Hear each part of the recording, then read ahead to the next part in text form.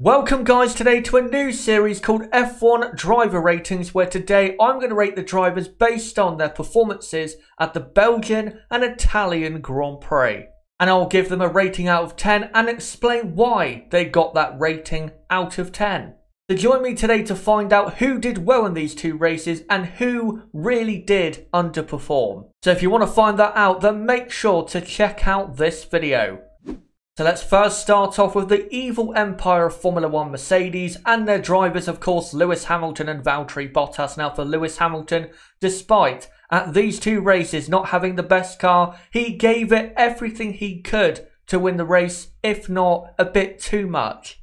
As of course at Monza, pushing so hard to get after Charles Leclerc, he did make quite a big mistake.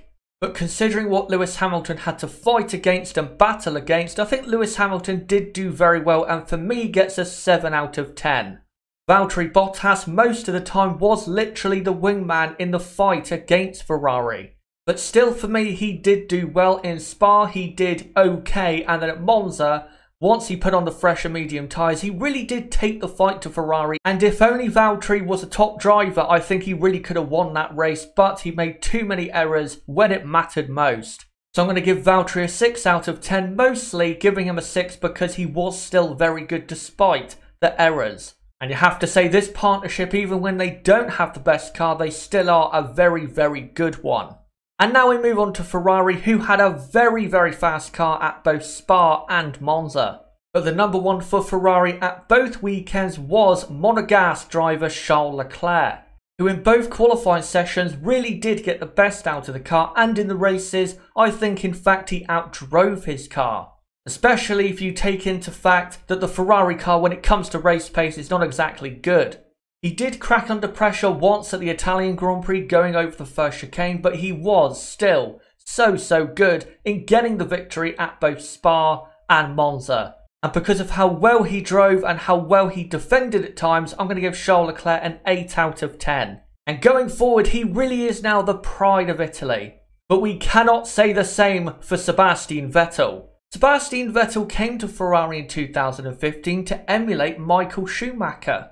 He is now instead emulating Rubens Barrichello. But saying that, at least Barrichello won the Italian Grand Prix twice. Sebastian can only hope of doing such a thing. As compared to his teammate, he was nowhere near at times the pace of Charles Leclerc and was still making silly errors. And from me, Sebastian Vettel gets a 3. The 3 is only for what he did in Spa in helping Charles Leclerc win. For his performance in Italy, he gets a 0, 1 for choking under pressure and 2 for being an absolute idiot and driving into the middle of a fast chicane. Sebastian is absolutely now on his way to becoming the number 2 driver. The Red Bull, they didn't really do anything at Spa and Monza that was comparable to Hungary or Germany or even Silverstone, because of course their car pace-wise cannot compete at these two races. But the drivers didn't exactly do the best they could at times. For example, Max Verstappen, after having such a great 2019 and last year or so, went back to the bad old Max Verstappen. The one that makes silly mistakes and makes contact with other drivers. We thought in the last year or so that Max had really turned a corner, but at the moment it seems as though Max can't turn a corner when it comes to the start of a Grand Prix, as he absolutely contributed to the damage he got at the start at Spa and of course the Italian Grand Prix also. His drive in Italy after he came back from the early pit stop was good, but not good enough. Max Verstappen gets a 4. As for Alexander Albon, his first 2 races at Red Bull have been better for me than Pierre Gasly's first 2 races as a Red Bull driver. And that is a plus, but it still was not quite where I thought it should be. By his own admission at Spa, he could have drove better in the first stint. And in Italy, he made a couple silly errors that led to him falling down the field in terms of time and not getting after the 2 Renaults. The 2 Renaults that he really should have been competing against, especially at the end of the Grand Prix. But considering again that Albon has had, I think, a decent start to his Red Bull career, he gets a 6 out of 10. Despite the last 2 races not being good for Red Bull, watch out for them in Singapore. They're going to be very, very good. Now it's time to move on to the midfield, and first we go to Renault, and their 2 drivers drove very, very well at these 2 races. At Spa, we have to remember, despite what happened in the race, both drivers qualified in 6th and 7th place. And let's also remember Ricciardo was put on a terrible strategy in the race and Hülkenberg did well to come back into P8. And then in Italy they qualified on the third row of the grid and finished in P4 and P5. Positions where Renault are not used to being in, but positions they should start going for.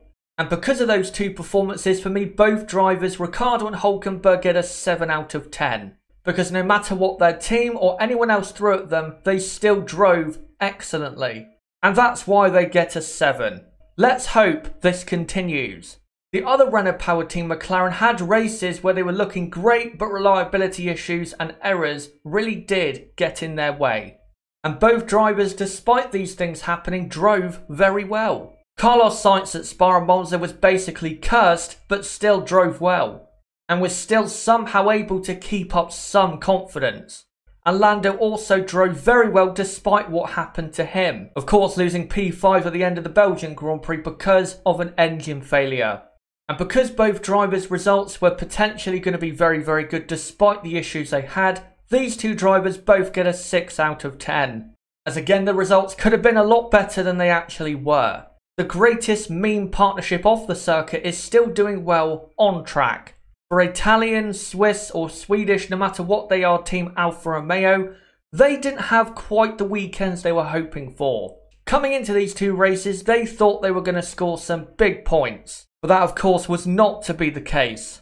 As first, Kimi Raikkonen had 2 weekends basically from hell. He did contribute, in my opinion, to his accident at Turn 1 at Spa with Max Verstappen, but then he absolutely was at fault for what he did in qualifying at the Italian Grand Prix.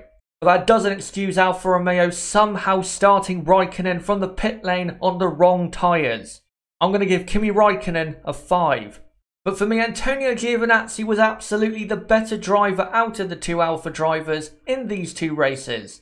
Even though Giovinazzi, yes, did throw away a points finish at Spa, he drove more consistently than Kimi Raikkonen, which is a big surprise. Normally it's Raikkonen who is getting the best out of the car and being consistent, but it was the other way round. And Antonio capped off 2 good performances with a points finish at his home Grand Prix in Italy. Antonio gets a 6 out of 10 for his upturn in form. But as a team, Alfa have now got to start getting the results, as in the Constructors, they're now starting to fall away. Ah yes, next up is Haas, basically the most useless team in the midfield. Because you know, no matter what they do on Saturday, it doesn't matter, because on Sunday, they will not finish in the points.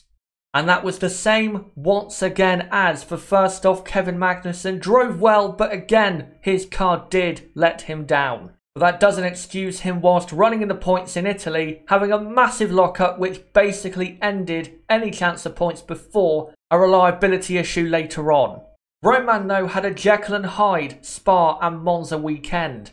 At Spa, I think Roman did the best he could considering the Haas car was not quick at all. But then at Monza, he had another one of those weekends where he doesn't really do anything good.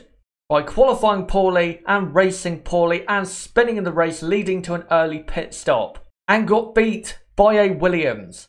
And because of that, he gets a 4. Don't expect this team's fortunes to change at Singapore, because that track will be even worse. The two Toro Rosso drivers though did drive very well.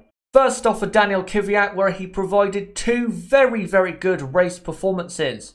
First off, driving from the back of the grid at Spa to P7. And then in Italy, he was on for another great points finish, but then he had a reliability issue, a water leak to be exact. But despite that, he again showed in these 2 races why he does still deserve, for me, to have a Red Bull drive in 2020. He gets a 7 out of 10. And Pierre, in his first 2 races back as a Toro Rosso driver, actually looked good. And these performances were better than almost every performance he put in for the Red Bull team, as he had a good points finish at Spa and drove well from the back at Monza despite almost getting took out by Lance Stroll. If Pierre had never drove for Red Bull, I'd be saying right now how much he deserves to be in the Red Bull for 2020. Clearly, this is your level. But still, you drove well, so you get a 6 out of 10. It's a shame this team lost P5 in the Constructors, but they are still strong going forward. And I can basically say the same for the 2 Racing Point drivers who also drove well considering the pace of their car. First off, Sergio Perez, who at Spa did basically the best he could with the car he had. And after the reliability issue he had in qualifying in Italy, he came from the back to finish in P7 and also held off Max Verstappen. And in my opinion was driver of the day at the Italian Grand Prix, and he gets a 7 out of 10 for these two races.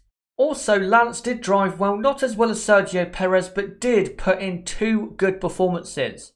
At Spa, he drove from near the back to just about sneak a point, even though I don't believe he actually deserved to finish in the top 10.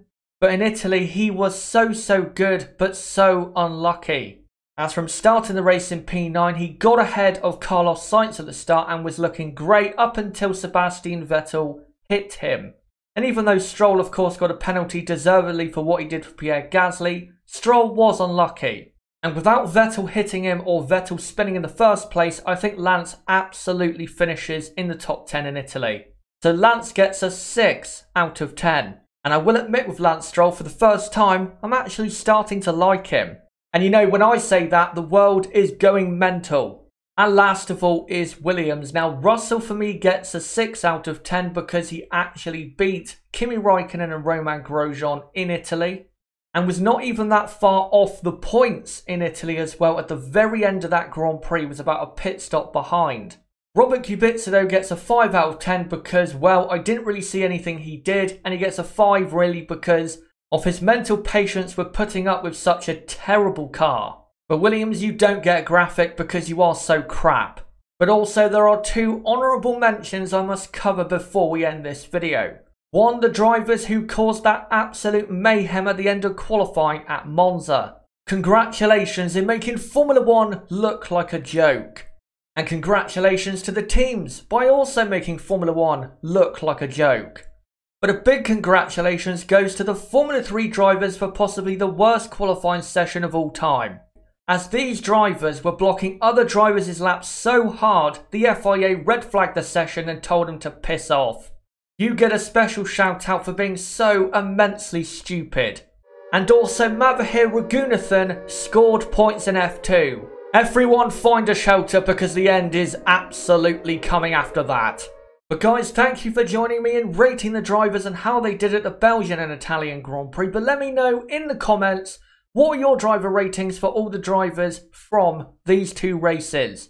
And also comment down below what you thought of this video, and don't forget to subscribe for more content like this, as we have a podcast coming out on Saturday at 3 PM UK time. And also guys, don't forget to smash the like button as well, as it really does help out the channel and it really does show me that you want to see this content continue. But until the podcast on Saturday guys, it has been me, ChazzaHD. Goodbye.